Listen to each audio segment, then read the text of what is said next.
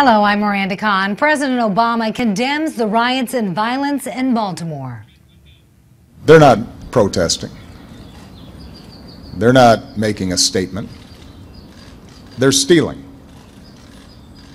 When they burn down a building, they're committing arson. Police say 20 officers have been injured so far, and one person was critically hurt during a fire last night. In Nepal, hospitals are struggling right now to keep up with the number of people hurt in that devastating earthquake. The death toll has climbed above 4,600, and the number of injured is almost double. More than 1 million in remote villages still need food, water, and other supplies.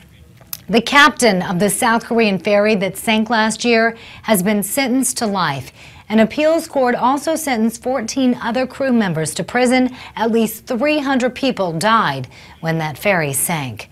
The bird flu may be spreading through the Midwest, but that's not slowing down the chicken rental business. Yes, chicken rentals, you heard me correctly.